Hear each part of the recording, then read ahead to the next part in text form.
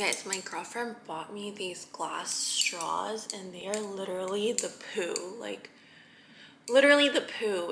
Number one, it's good for the environment. Number two, your coffee, if it's cold, it stays cold because these glass straws kind of like help maintain the temperature.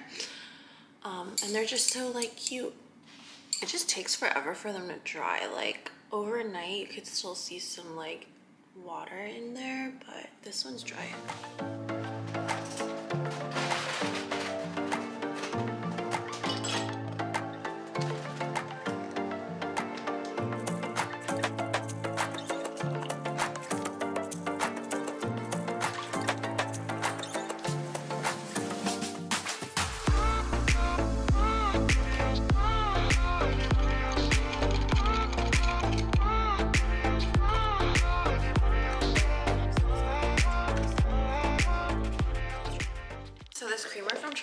I don't know if you guys have ever tried it, but it's really good, but it's so freaking sweet. So what I do is I add this into my coffee, but I like it sweet, just not too sweet. So sometimes I have to add almond milk to like make it less sweet, but when you do that, then the coffee is not as strong. So yeah, that's just my little about my coffee. So I usually take the avocado and I use it as like a spread, or like a, yeah, like a spread for, what is this?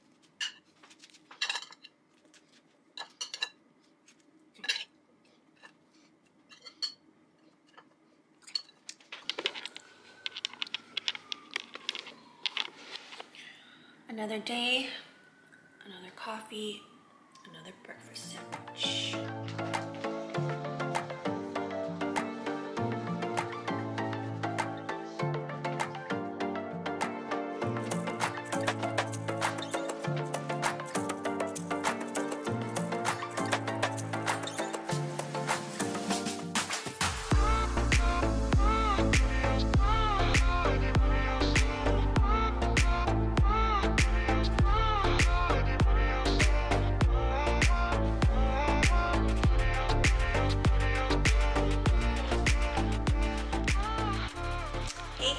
I am ready to go to the museum.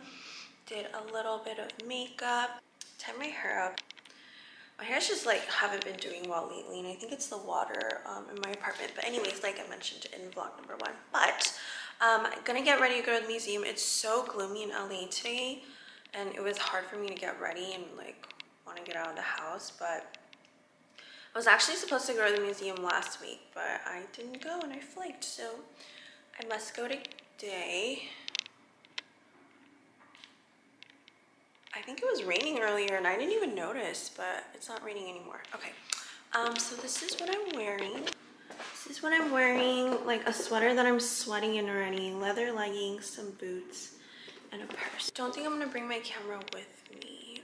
Hopefully my phone doesn't act up. My phone's been, basically there's like way too many photos on my phone and it syncs regularly, so there's like 6,000 photos on my phone. So every time I try to record with my phone, it cuts off. So hopefully it doesn't cut off. I will see you guys later.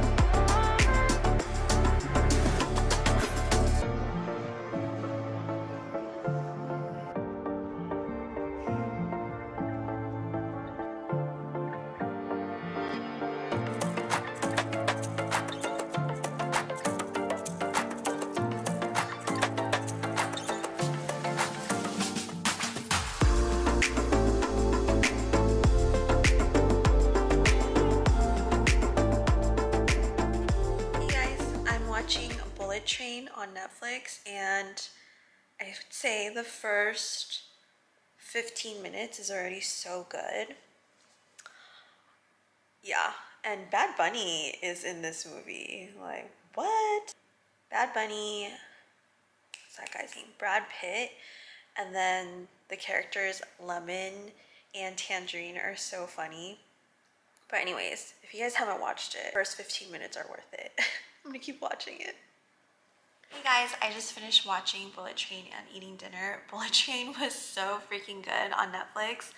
I wanted to watch that movie when it was at theaters, but I didn't get a chance to. But it was like everything that I like in a movie. It was action-packed, it was funny, no love story, which is good. I hate it when they throw in a love story for no reason. But it was really good. If you guys haven't watched it, definitely watch it. But I wanted to come on here and kind of share with you guys what I thought about MOCA. And by the way, I'm a little bit red because I had a glass of wine with my dinner. Yeah, I get Asian glow very easily. So yeah. But anyways, there were two locations literally like 0.7 miles away from each other. The first one that I went to was in Arts District, downtown LA.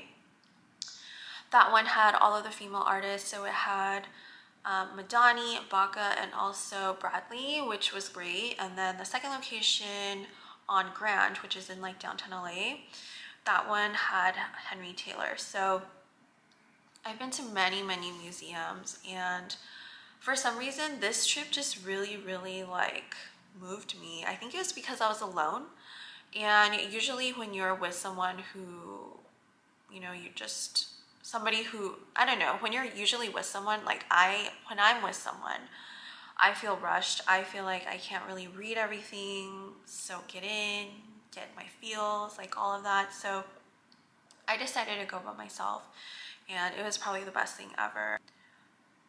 I got really emotional, guys. Like, let me tell you guys, like historical art is beautiful to me, right? Like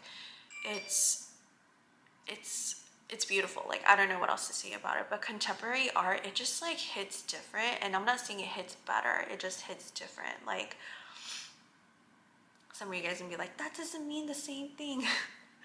I mean, that does mean the same thing, no, but hits different as in like contemporary art is like the last 50 to 60 years, right? Don't quote me, maybe 70, but it's more like recent and modern, right? But historical art is like, takes place like, you know, back in history. So when you read the excerpts of what these artists are trying to convey, or what was going through in the world, or what was happening in the world at that time, you kind of just feel like, wow, like the news covers, like they cover the story, but you don't really talk to people who are like going through it. And like, not only are they going through it, they're going through like, they're conveying that feeling through art. And I feel like that's what really like made me feel like emotional. It's like, you know, so many things going on in the world, and they're feeling a certain type of way, and they put that in art, you know? And I guess it does make sense. Like, music is a type of art, like movies, like cinema is a type of art. Like, if you've ever heard a good song that made you feel emotional, like that's good art. Or if you've ever watched a movie made you cry, like that's good art too.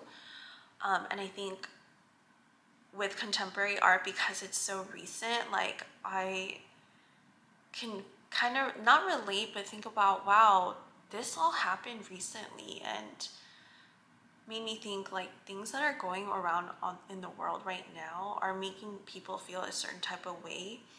And there's people out there who are conveying those feelings through art. And I just feel like that is such a beautiful thing. And I'm not trying to be corny or anything, but it's just different.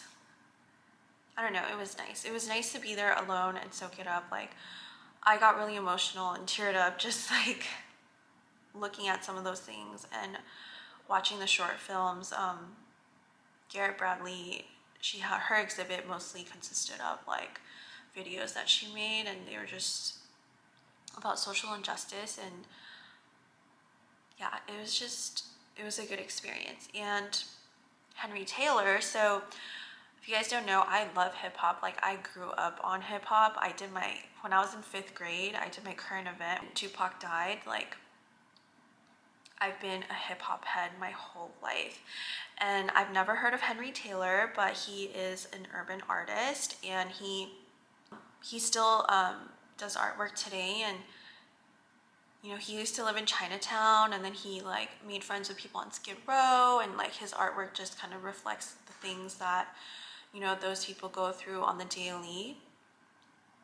He also does murals. He also did a mural on Tookie Williams, the Crip that got death row. And so it's like, again, these are all things that didn't happen. I mean, it happened like maybe 20 years ago, but this has all been things that happened to us recently or happened in society recently. So it's really cool to see people like portray that through art. And yeah, it was just a really good trip, like a really good solo trip. I've gone to museums alone before, but this one, remember I was saying like, oh my god, it's so gloomy, like I don't want to go, but it really worked out. So anyways, if you guys are in the LA area or from the LA area, you guys should definitely check it out.